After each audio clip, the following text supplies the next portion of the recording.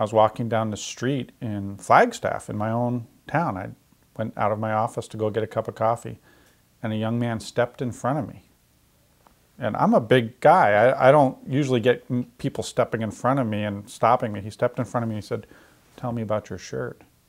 It had a picture of Mayor Baba with the white headscarf. It's kind of a famous picture of Baba where he's sitting with the white headscarf, and there was a quote underneath. I said, "It's Mayor Baba, it's my spiritual master." And he read the quote, and then he said, "You'd better watch out. Even Sikhs are being killed right now." That's the first time in my life I felt like, wow, this country is becoming like, I almost felt like a sense of fascism.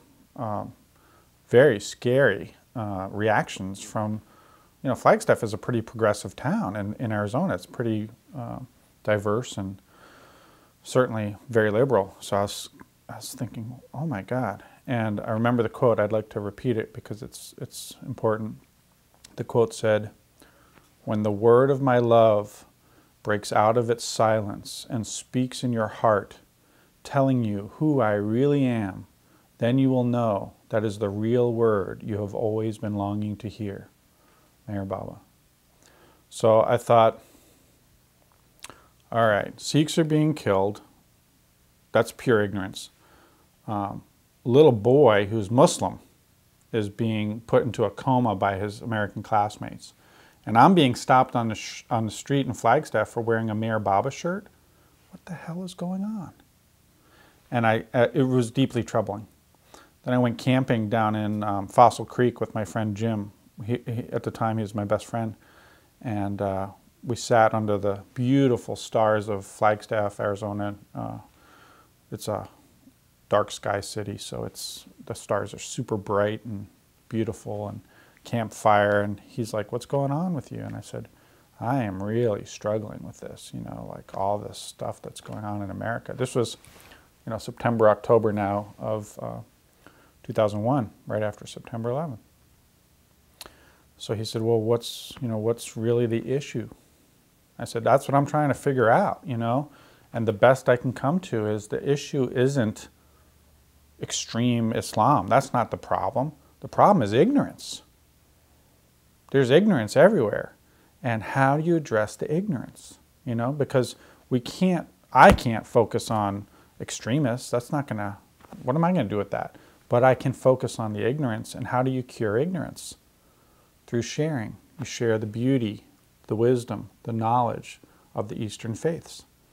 I said, if I can't find a Muslim, I can share about Islam. I can share about Sufism. But what about Hinduism? What about the Sikhs? What about the Jains? What about the Buddhists? Right? What about all the different faiths that are so beautiful? I was literally hearing people after September 11th say, "I know what we should do. We should just bomb them all. Kill them all." Like meaning everything from Istanbul, Turkey to, What's different from us? But the East, it was like the East has to go. Just lock, stock, and barrel. Bomb them all. Kill them all. We'll figure it out later.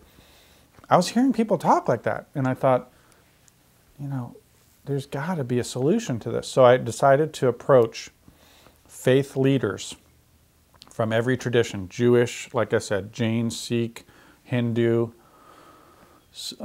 everybody. And I said, here's my goal, is to share from our heart, from our mind, your experience of your faith, what that faith means, and your journey in that faith. Let the people hear it from you directly so that we can, in some way, work against ignorance and work for knowledge and wisdom and beauty. Would you be willing to stand with me, side by side, hand in hand, like beads on one string? I called it Eastern Heritage Symposium, Beads on One String. It was February. I wanted to do it near Baba's birthday. It was February 23rd, 2002 that we did this at Northern Arizona University in Flagstaff. And it was a full day symposium.